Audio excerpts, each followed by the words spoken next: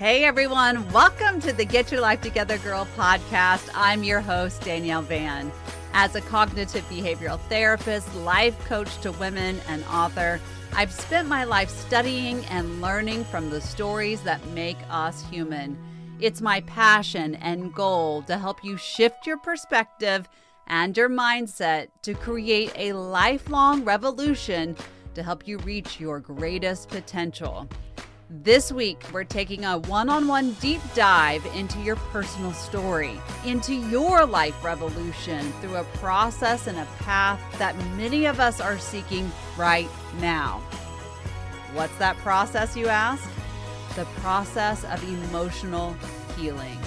So sit back, grab a pen, and let's take a mending journey together. The Get Your Life Together Girl podcast starts right now. All right, so it's time to lay down some facts. You know, there does come a time in each of our lives where we begin to seek true motivation to heal.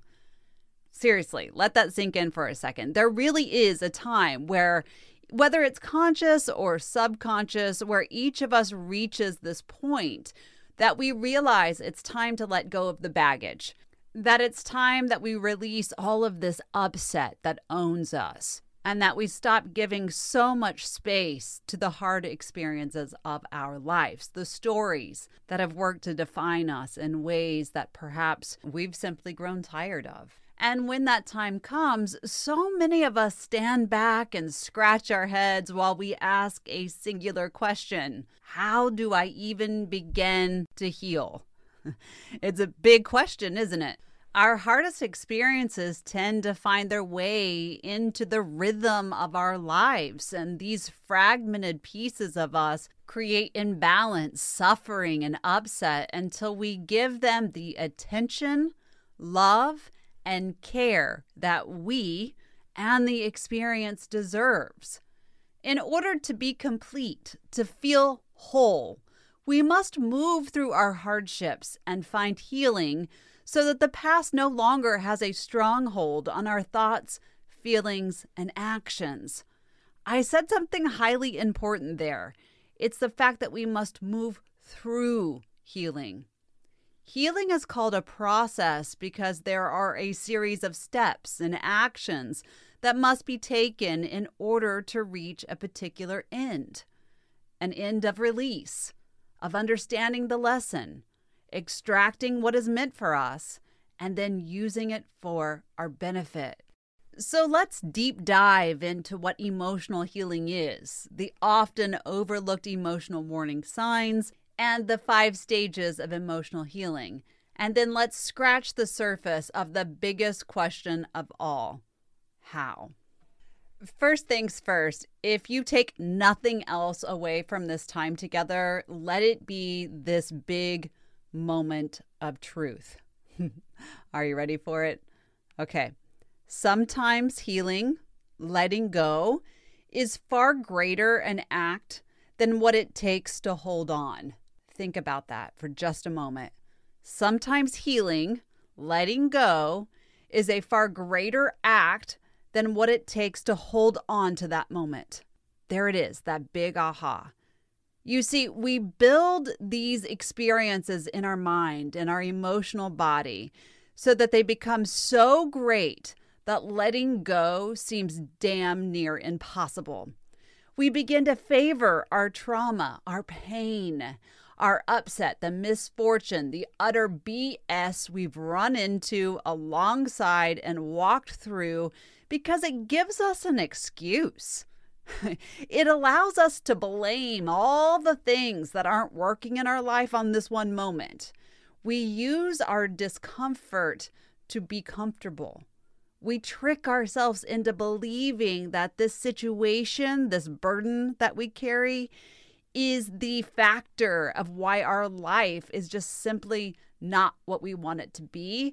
And we use that to fall into victim mode because it's easier than doing the hard work. Does that give you a pass to not do the work?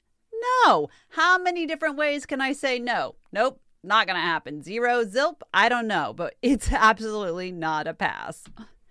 And yet you already know that to be the truth if you've already worked to heal the emotional baggage, or if you've avoided it because you know and have anticipated the cost, right?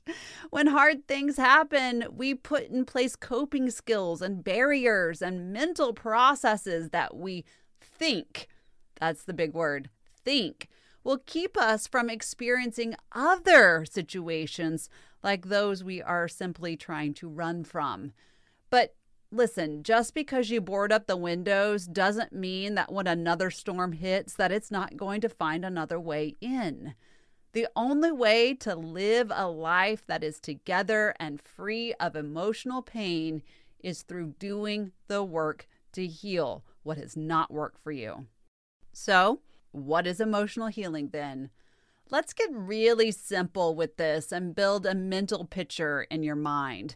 This is one that I often use in private session because most of us are visual learners. So let's say you break your ankle.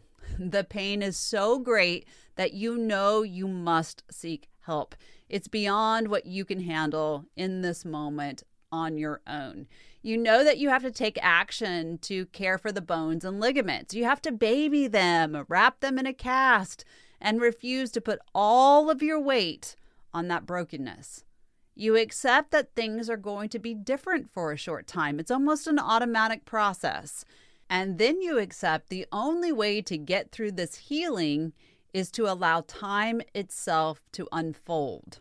With that time, the bone grows back, the ligament heals, and then the ankle is free from the support it's been given.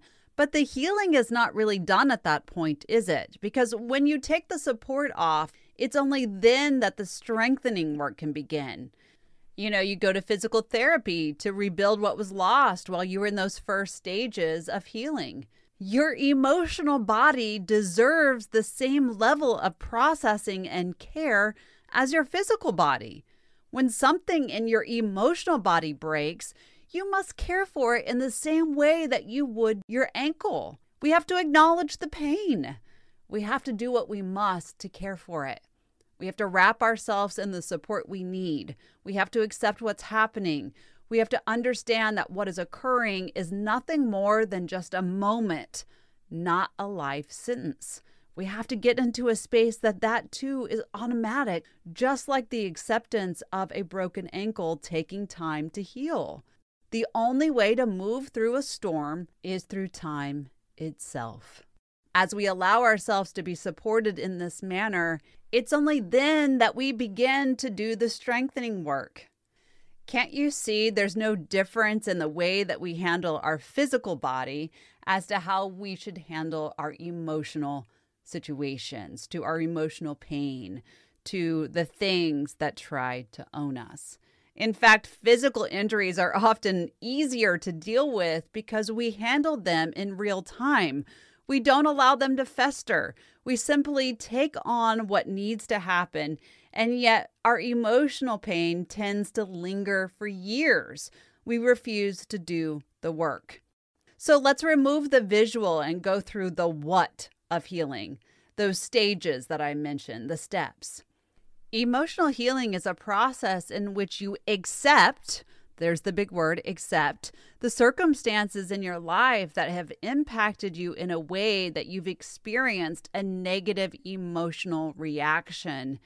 It's an inward journey that requires you to resolve the habits, the coping skills, and the emotional blocks that you've put in place while you've simply tried to survive. It's a process of accepting our feelings without judgment. Hear those words again, without judgment. It's taking ownership over the fact that our experiences are not against us, but they're actually for us. It's also coming to the understanding that we will always be the person that we were meant to be as each experience arises. So often hard things happen and we catch ourselves in this negative thought cycle of saying, if I would have shown up differently, if I hadn't done this, this wouldn't have happened. And we need to let that go. We need to understand we were and are the people we are supposed to be as our experiences and moments arise. This journey also asks us to dig in and find the root cause, look at our triggers, and release the connections that we've owned. The connections that come back as negative thoughts. They sound like, I can't do anything right. We know that's not the truth because no human has the capacity to fail 100% of the time. You know that you can't fail 100% of the time. You've never failed 100% of the time, and yet we own these things full stop. The limiting beliefs sound like, I always screw up. The relationships that fail because we spend far too much time making others pay for what was never theirs to own to begin with. We have to look at this. We have to release those connections. Or, as I often like to ask, but was this person at the scene of the original crime?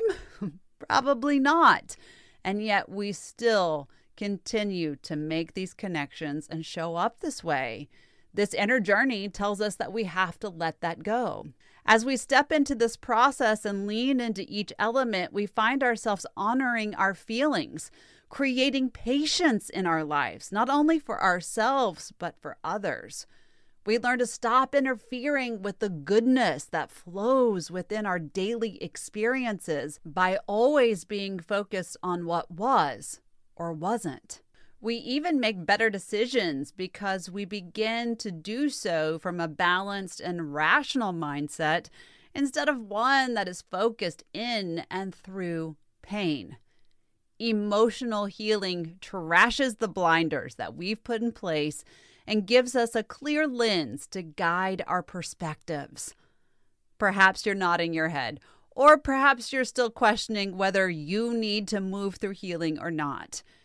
If you fall into the latter and you're asking yourself, where do I need to start? How do I need to do this? Or do I even need to do it in the first place? It's time to ask yourself if you're experiencing any of the aftershocks of your hardest moments. Those questions sound like, do I find myself trying to control everything in my life? Do I feel anxious over everything and yet nothing at all? Am I experiencing unexplained anger and mood swings? Why is it so difficult for me to concentrate? Do I find myself leaning into and owning guilt, shame, and even disbelief without understanding why? Why do I feel so sad and hopeless? Have I withdrawn from my life without even realizing it? Why am I having trouble sleeping? Why have I let myself become insecure, upset, and riding the highs and lows of my emotions? These questions can go on for days, but I won't do that to you. You get it. When you don't do the work in real time, the emotions we connect to our experiences can own us full stop. They own our thought processes. They own how we feel. They own how we show up. They own every single piece of us. So how do we let go? How do we release and make our experiences work for us? We move through the 5 stages of healing. The first step is to accept. I've said that word several times, haven't I? And the reason why is this is the only way that true healing begins, right? To accept. When bad things happen, we often turn to denial. We want to act as if things didn't occur, they didn't happen. We don't want people to judge us. We don't want to feel pity. We don't want to take blame. We dishonor our emotions and we push everything to the side. That only works for just a moment. What we push to the side will always find a way back in. The only way to start this process is to move through healing by accepting that we do not have to suffer for what has occurred in our lives. What shows up are our teachers. They are present to show us what we do want and what we don't. We can never know what we really want to show up in our lives if we don't have contrast. Look, it can be uncomfortable, it can be painful, it can be downright exhausting, but these things are there to guide you back on your path. They're there to help you reveal pieces of yourself that you wouldn't know otherwise. Yeah, it sucks when hard things happen. But what if that hard thing had to occur to show you who you are meant to be? If you've listened to other episodes, you've heard women like Angela Morris and Rhonda Miller and Priel Levine talk about these moments that were so life-shattering, but in the end, they revealed their purpose. That begins in this stage of healing, of acceptance. Step 2 is awareness. To be emotionally intelligent means that you have the ability to name your emotions, define their meaning, lean into their purpose, process them, and then use them for your benefit. Where does that process start? It starts with awareness. We can't process that which we're not aware of, right? We can't teach what we don't know. Increasing the awareness around your emotional reaction to any given moment, to any given experience, gives you the ability to name what you are feeling. It allows you to know why your emotions are present. It gives you the opportunity to approach the experience in a way that will work for you and not against you. Awareness is key in any factor, in any situation, no matter what it is, but it's especially key when we're talking about emotional healing. That moves us into step 3, which is confrontation. Our emotions have a way of lying dormant until something triggers them, right? So we have these big experiences, we move on from them, and then all of a sudden they blow up again. They don't simply just go away because we haven't done the work or we pushed it to the side, like I mentioned.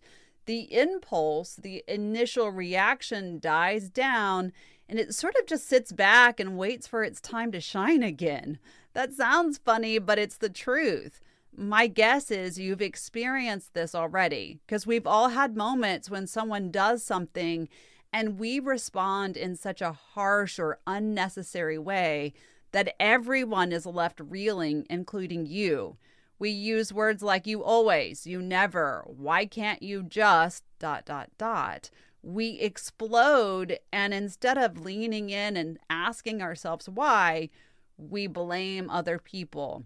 We wait for the situation to stop or to be over, and we often then push the emotions down, put our foot over it so that we don't have to deal with the discomfort. But no matter what, those emotions come sneaking back into play. The only way to take on anything is to deal with it directly. If you skate around a subject, you receive a skate around response, right? When we confront our feelings, we have the ability to release the emotional pain, the blockage, and even give ourselves space to move forward. Confronting looks like having hard conversations with ourselves. It's journaling. It's doing the brain dump. It's stepping away from the moment by removing the emotion and getting down to just the facts, right? This happened and then this happened. It's analyzing the what, when, who, and how. Those elementary questions that really are imperative to use all throughout our lives. It's asking ourselves, is this the way I really want to feel? When you not only know that the answer is no mentally, but you can feel that the answer is no, that's when it's time to move to step 4. And step 4 is expression. To heal, you must express your emotions. It's verbalizing the words that you need to say. Sometimes it's crying. Look, for anyone who says that crying is weak, I'm going to need you to seriously take a step back and stop it. Crying is an expression of energy. It's a release. It's a physical letting go. So if you need to cry, cry. There's no shame in it. If you need to yell, go outside and yell. Go on a run. Work out. Do whatever serves you as long as it is healthy. Do whatever it takes to make yourself feel better, to express your emotions. Do not allow your emotions to linger in your physical body. Your dis-ease often leads to disease. It lends itself to mental and physical exhaustion. It has us withdrawing. And there's a host of other unhealthy situations that grow far into bigger problems than the original problem itself if we do not express what is happening within. Now, here's where I'm going to throw you for a little loop, because step 5 and step 1 are actually the same in varying degrees. Here in step 5, we have to accept again. Once we move through our experiences, we can accept what has changed. We can even look at how we have changed, how the experience has moved us into a new space and even new levels of our lives. Accepting where we are is always key to creating balance, to being healed, to living a life that understands misfortune will occur. But it does not have to be our definer, nor does it have to be our motivator. What we accept in stage 1 and what we accept in stage 5 will be different if we have properly moved through the steps. Those steps move us back to that mental picture we created with the ankle, don't they? Trauma occurs. We honor our emotional pain in the way that we did with the broken ankle, with the broken bone. We ask for help. We take help from others when needed and if needed. We give ourselves a break, hold space for ourselves, and offer ourselves grace. We learn from our experiences. A mind that is open to everything and closed to nothing knows that growth happens in the doing, in the experiences of life. It understands that by simply being alive, we will always run headlong into things that force us to reflect, to ponder, to explore ourselves, to explore the world, and more so, the legacy that we're choosing to leave behind every single day. That legacy is written by our reactions, by our actions, by our movement, by how we show up. You don't want to show up through an unhealed history. It's something that really can create havoc in your life without even realizing that you are creating your own suffering in everything that you do. When we realize that, we then create that patience. Remember, healing is a process, a moving step-by-step ordeal, really, with no real time frame or limit.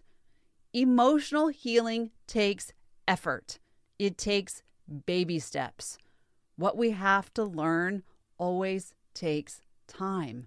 But I promise you, it's always worth it. While we are taking our time and going through these processes, we can practice self-care and compassion.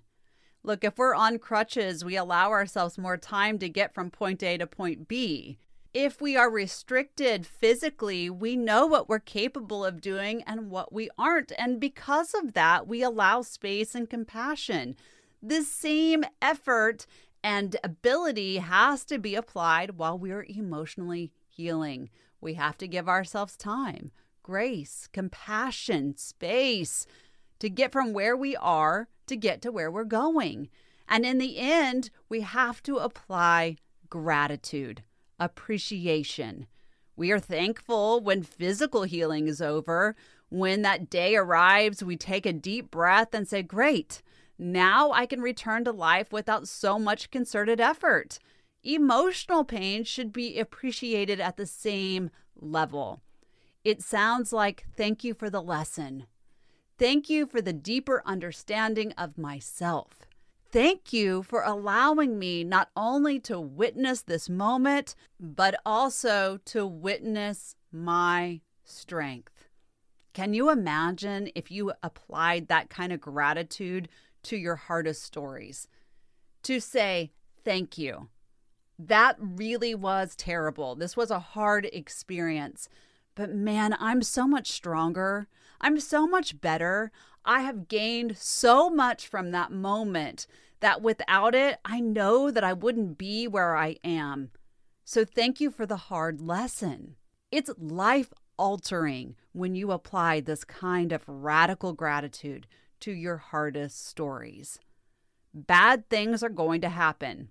But doing this kind of work shows us that there is so much more for us than suffering. It shows us that these experiences are our teachers, that they are there for us.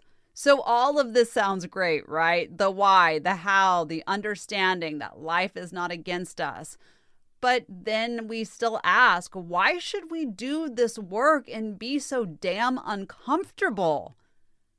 The answer is simple.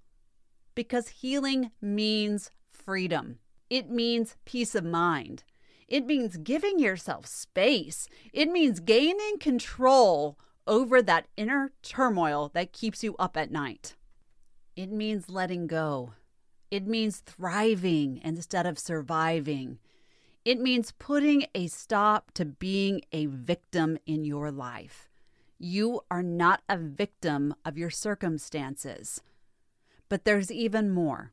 When you do this work, you prevent your emotions from gaining strength and turning your pain into physical illness. You gain confidence and the self-esteem that has been lost or perhaps you've never owned in the first place. It allows you to understand forgiveness and show up as a self-actualized person, a person who understands who they are, a person who understands that life has something more for them, a person who understands they are flawed and yet they are still going to show up and do their best regardless of what steps on their path. It allows you to stop reacting and start responding to your life in a manner that actually works for you, in a way that creates movement that impacts you and those around you. You begin to make better decisions, and it helps you live a life that no longer needs to be in constant control. Is it easy?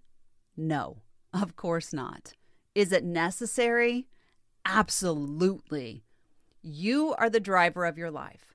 Only you can decide when you are tired of the baggage. Only you can decide when the work must be done. Perhaps you need to ask yourself these other simple questions. They sound like, what do I want? How will I get there? How will these steps change my life? Healing is not an option. It simply comes down to when. When will you stop? When will you take a deep breath? When will you realize you are ready to reconnect with yourself and your life? And when will you surrender to the steps, to the process? You always have a choice. Can't you own that? That you always have a choice as to how you're going to show up, to how you're going to take control, to how you are going to move through every experience. Isn't it time to do the work, my friend? It really is. You deserve to. You deserve to live a life that is healed, a life that is in balance, and a life that feels really great no matter what has occurred. Healing, this process, is an essential step into getting your life together. Thank you so much for listening to the Get Your Life Together Girl podcast. If you've enjoyed these tips to bettering your life, please subscribe and turn on the notifications to be alerted each week when a new episode is released. If you've loved this, we'd love for you to leave a 5-star review on any platform of your choice, as it really helps us grow and spread this message to others who need it too. You can also follow me on social media at Get Your Life Together Girl on Instagram, Facebook, and TikTok. You can also visit our show notes on our website at getyourlifetogethergirl.com. Until next time, be kind to yourself and others.